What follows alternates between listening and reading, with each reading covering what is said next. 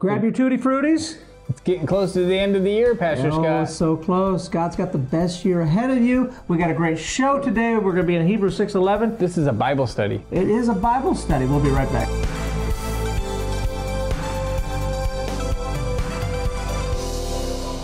Good morning. Welcome to Wake Up. Where we wake up. I'm Pastor Scott. Pastor Jason, it's good to have you with us today. I'm so excited about 2023. I know, right? I am so excited. I'm excited for you. It will be your best year yet. Keep saying it. Keep speaking it. Yeah. Put that out in front of you. Don't forget to share this, like it. We're walking into 2023 with great expectation of victory and winning and prosperity, abundance, health. Boom! Oh, it's happening this year. Hebrews 6:11. Yeah. And we desire that every one of you do show. I think it's show. I think it's show the same diligence. You got the King James Version. To shew the diligence. We're going to shew the same diligence. To the full assurance of hope unto the end, that ye not be slothful, but followers of them who through faith and patience inherit the promises. So really, if the Jason version would sound like this, and here's what we want, is that all of you would show the same diligence as like Abraham and all the other heroes of faith, to the full assurance of hope all the way to the end. All right. Like you got to hold on to it to the end so that you're not being lazy, right? Because when you're lazy, you quit. You give up. Yeah. And you don't hold on to that assurance, that diligence. And patience. Mm-hmm.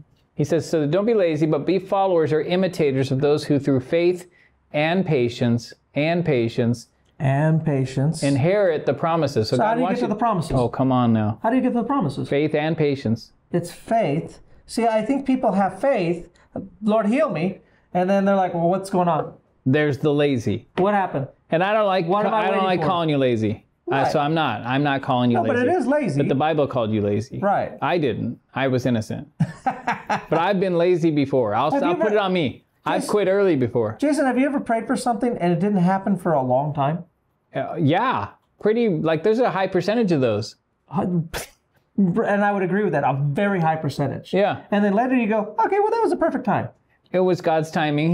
God's like, yeah, I got a plan here. I'm working on something. Because, Abraham could have had a child way before. Well, he kind of did with the different woman. Right, but you know what I'm saying? He could have had, right? But it wouldn't have been the miracle that God was looking for. No. God's like, no, it's got to be you and Sarah. People are like, well, what's the big deal? So you had the baby. He had to wait until Sarah's womb was dead. Right. So that it would be a child born of the supernatural, of the promise, just like Jesus, because it was a picture of Christ being born. Right. And so the same thing for your life. Sometimes it's just patience.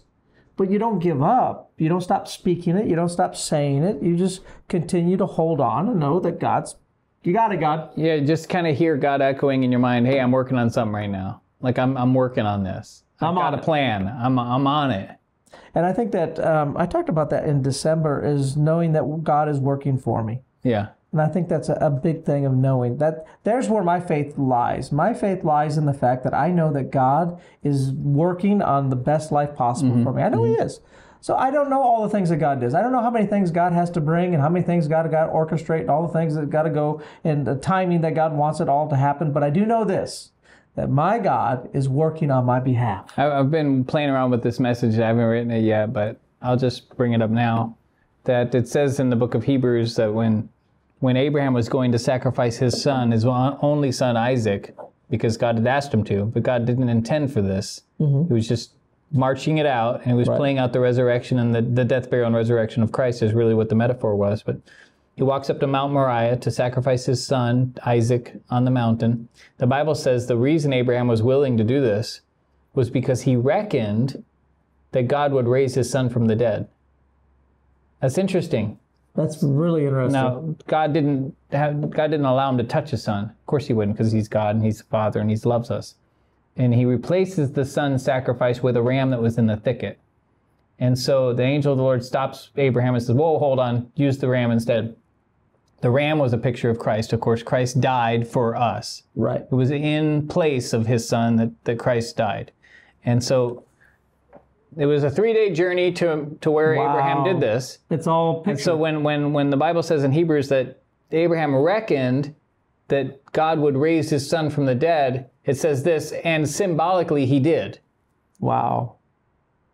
Okay, so, but watch this, right? he reckoned what God would do. And I wonder how many of us haven't taken the time to reckon how God's going to work this out. Like, so you know, good, Jason. you know, like the hillbillies. Like, I reckon that what the sheriff wants is, you know, like you're kind of trying to figure something out. I reckon. We have to take time.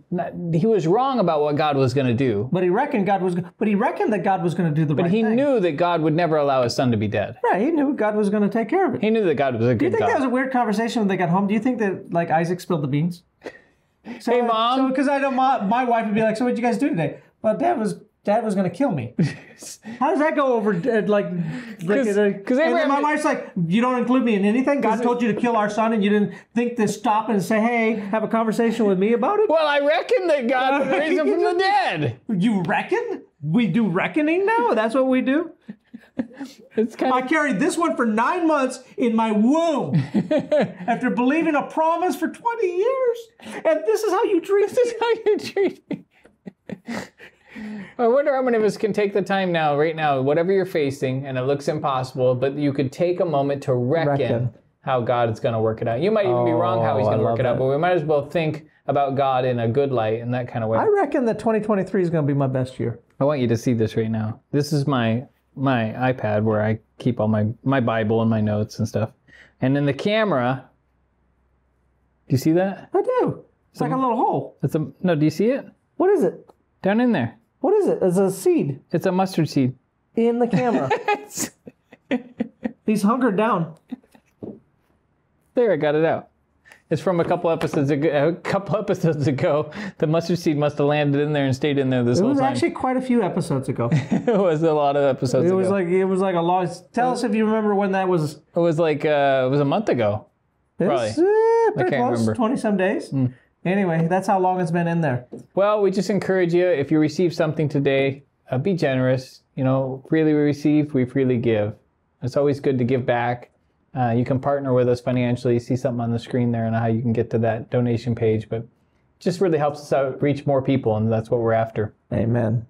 Let's pray over their day. Dear Father, Lord, we thank you and praise you, Lord, that we're going to reckon that you're going to do the best you can, best for our life, Lord, that 2023 we reckon is going to be the best year. Lord, we reckon that, Lord, you're working on our behalf. We reckon that, Lord, that you are putting things together as I speak. Thank you, Lord. That you are already going before us and making a way where there was no way, that you're doing impossible things, that you're moving the mountains and you're breaking down strongholds in our life, that 2023 we reckon is going to be an epic year. In Jesus' name, Lord. Amen. Don't forget to like, share, and subscribe. Be at church this weekend. Wherever Have your a great church is. New Year. Yep. And Happy New Year. Happy New Year coming up. We'll see you in 2023. Yes.